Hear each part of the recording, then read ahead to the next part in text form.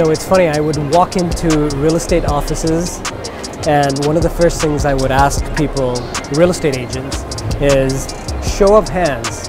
How many people here represent clients for income real estate? If I was lucky, I'd get 1 or 2 people raising their hands. And that's in a room of 100 agents. To me, that tells me there's an opportunity. This was actually how my business leapt to the next level. I want to share my best practices and how I'm ever learning to be able to collect income for your properties. When you represent a single family home or a condo, you have one and only one opportunity to make a commission. And that's usually when you transact the sale. With income real estate, you get what I call a 3x plus opportunity.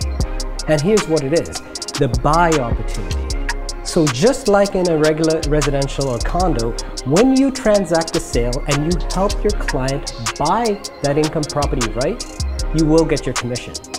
But the beauty actually occurs in the second phase. It's the manage phase. You can recommend them or send them over to a trusted property manager, or better yet, you can create your own property management company within your real estate brokerage. When you allow them to scale up their portfolio, guess what? They go back onto the buy side. And when they buy real estate, chances are they're going to use you. And then of course, finally, if you can learn the skills on how to optimize their portfolio, have that keen eye, look at their portfolio and say, you know what, Mr. Property owner, I think we should replace this property. I think we should sell this and replace it with a better performing property. Now you get an opportunity on the sell side, but also on the buy side when you're replacing that. Real estate agency, real estate brokerage is really the epitome of entrepreneurship. By sheer writing my book, Job Plus Real Estate Equals Wealth, it propelled me onto stage. And it was on stage that I think I found my niche.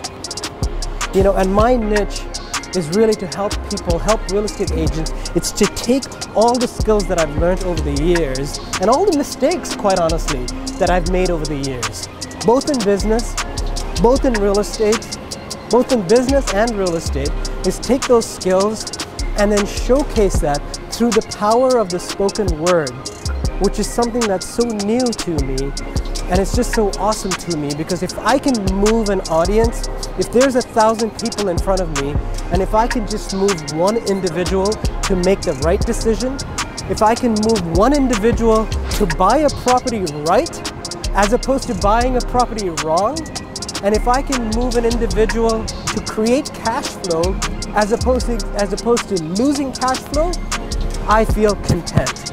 I feel like I have made a difference in this world.